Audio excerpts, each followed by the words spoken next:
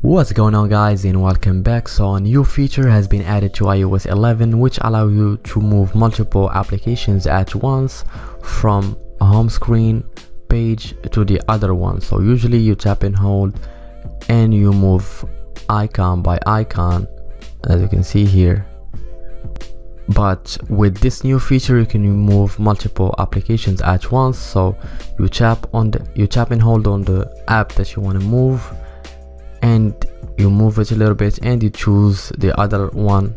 So for example, Narwhal, and I'm gonna choose TV app here, the calculator, and you can see here the badge which counts the icons that you want to move. You can see here I have 4, and we'll add iBook, which is going to be 5, and I'm gonna put them in a new page here.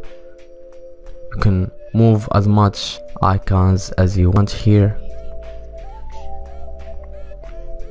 Pretty handy feature that you can find in iOS 11.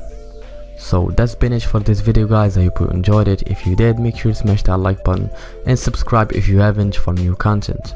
Thank you for watching. Now we'll catch you in the next one.